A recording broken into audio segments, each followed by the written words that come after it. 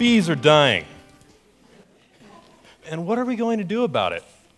Well, how about putting 30,000 of the stinging insects in one of the most populated areas on Colorado State University's campus on a fire escape?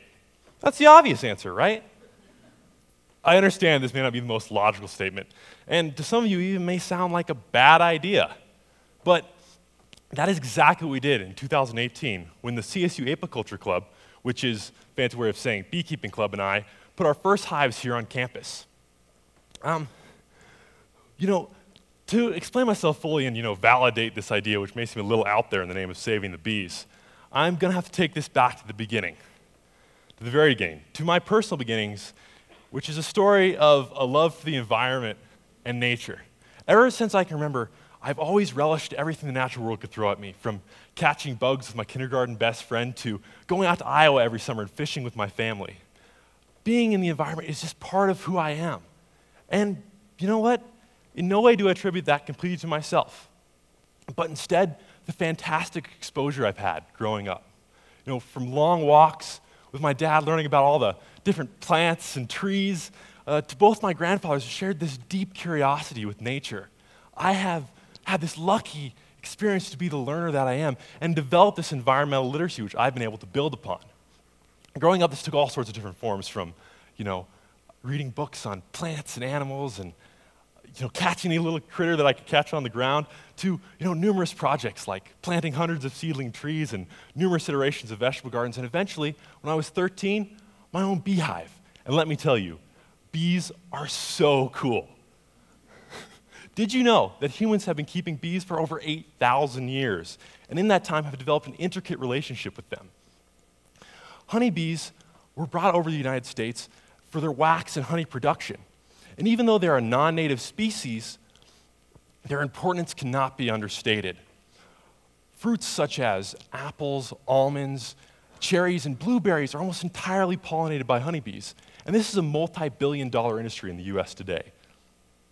So when we hear that bees are declining, this should be very concerning. There is things impacting them. There's diseases and human impacts and just plain bad beekeeping. And that's just one of 20,000 species of bee. There are so many native bees. There's 946 native bee species here in Colorado. Many of them are solitary, and some don't even resemble what we think of as a bee.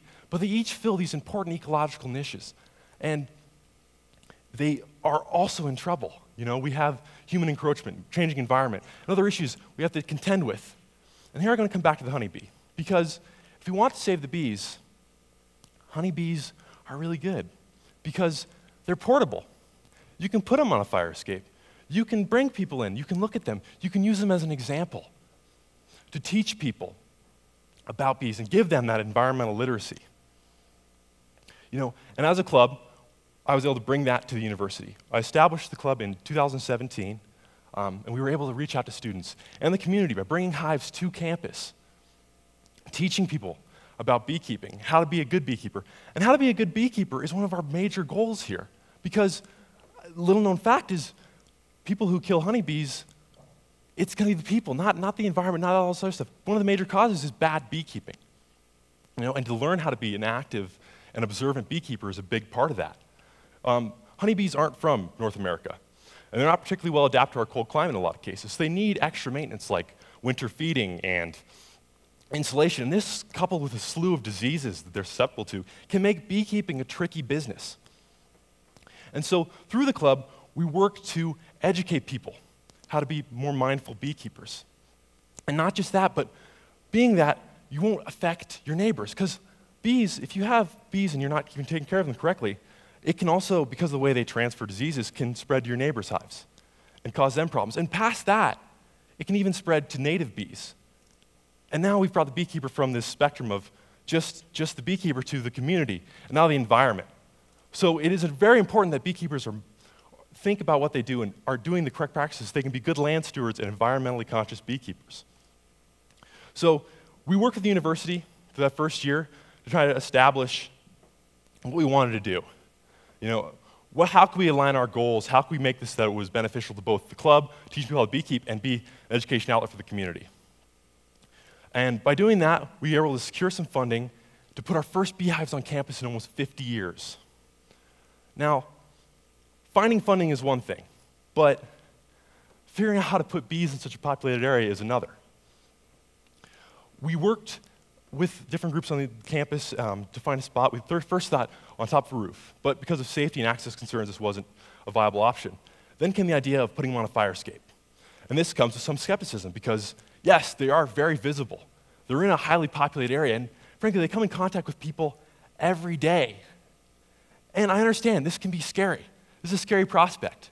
Bees do sting. I can't deny that. But by knowing bees and knowing what they're like, they're naturally very gentle creatures. They're more focused on, going to flowers, collecting that nectar and pollen that they need than being a nuisance to people. In fact, most bee stings are not even from bees. They're from wasps, the more opportunistic relatives of bees that cause these issues and have these negative interactions with people. And armed with that knowledge, we were able to educate and then step past that skepticism and establish our first hives.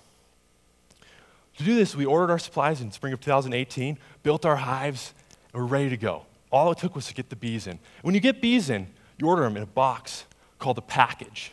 Now, a package is basically a swarm of thousands of bees with a small queen in a cage, and they ship it to you. And we were waiting, and it was April 21st, so we got the call. It was time to go. Our bees were there. We arrived, and it's an amazing sight. You've got all these beekeepers who have gathered, and this audible hum will fill the air. Everybody's bustling around, excited for this year. We're about to spend this loving relationship with this creature. And we brought him back to Fort Collins, and we put him in our hives. And to do that, it's kind of a dramatic and, relatively fun thing. You take the bees, and you physically will dump them into the boxes. And it's great for people because they're very docile at this point. It's so much fun.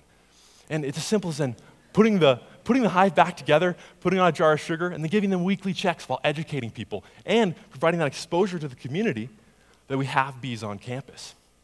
And things went great for 20 days. And that's when I got the call at 3 a.m.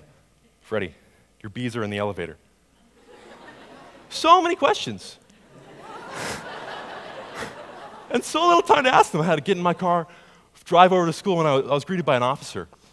And someone had taken one of the hives as a prank and put it in a trash bag and dumped it into one of the elevators at one of our residence halls. Top and bottom removed. And as you can imagine, the bees were not happy with this current predicament. They don't like being inside in the middle of the night. And they were buzzing around angry and confused, and I did my best to gather them up and put the hive back in place. And, bees are amazing. And they're incredibly resilient. And actually, the bees bounce back from that. And except for the ones I had to vacuum up, that didn't make it. But, no. But the impact was greater than that. The impact was bigger than that. We were able to save the bees, but what were our repercussions? Someone as a prank thought this would be funny. Was this ever a feasible idea? Did we trust students too much? Was it ever even going to be possible to do this here on campus? But in my mind, I see this not as a failure in our implication of our process or where we put them or any of that. It was a failure in the exposure that these people had, that these bees now had to live amongst. And I honestly, to the bottom of my heart, believe that these people, if they had that exposure, if they had that environmental literacy to understand why this project was happening, why those bees were there, what the positive implications of that were, and to learn from it, they would not have seen them as a prop. And we decided that maybe this is a one-off. We chained down our hives to the platform, deter any more of this, and the rest of the year went really great. We have 40 students involved in the club. We got everybody up in the hives in the summer. We even got a gallon of honey out that's going back into the dining centers for special events. Which is a really cool experience for everybody. And it's education and outreach to the community during this whole period. We were able to reach so many people in that first year, from the students in our club to the community at CSU to the Northern Colorado community at large. And one of my favorite experiences here was getting to take an observation hive. And for any of you who don't know, an observation hive is a glass-sided hive where you can see the bees going about their business without having to get into a bee suit and getting that close-up interaction. And I was able to bring it into a kindergarten class. And, oh man, you're an instant celebrity. Seeing all those bees that go tap on the glass. No, Jimmy. And it's great. It's fantastic. It's a lot of fun.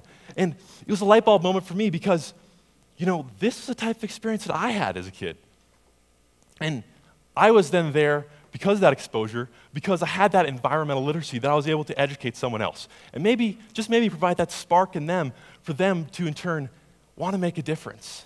And that's why we're here, right? That's why we put bees on campus, to make a difference in someone else's life, to open that door to them to, have that understanding, that respect. And I'd like to stand up in front of you and say that I am the expert on bees. And frankly, that's not true. You can spend a whole lifetime studying honeybees, and people do, and still learn something new every time you open up a hive. Being a beekeeper is about being a lifelong learner. That's important to understand. And you can spend a lifetime, but it's just 1 out of 20,000 species of bee. This is amazing, but none of that learning, that love, that passion would ever occur without first having that spark of exposure, that environmental literacy to understand what's happening and why it's happening. That's very important to understand. And I believe wholeheartedly that exposure on any level, whether that be, to kindergartners or college students, is the first step into actually making a difference. We have to get out there, we have to educate, we have to be that community resource. Because if people do not have that understanding, that baseline to start off of, we're done before we even started. Nobody cares about the bees if they don't know why they should care about the bees, right? And it's up to us to be out there and educate ourselves too. Reach out to those experiences. Go to a TED Talk about bees. Learn something new, right? Even if it's simple as just stopping and watching a bee do what it does best on a flower and learning something from it. We've expanded our environmental literacy and we have a greater understanding of respect. Because understanding breeds respect, and respect leads to wanting to make a difference. And that's a really big concept. To make a difference, we have to have that exposure. So maybe when the question is asked, how are we going to save the bees? We want to save the bees. Maybe the answer is putting them on a fire escape, because to save the bees, the first step is having that exposure to bees. And that's how we're going to make a difference. Thank you.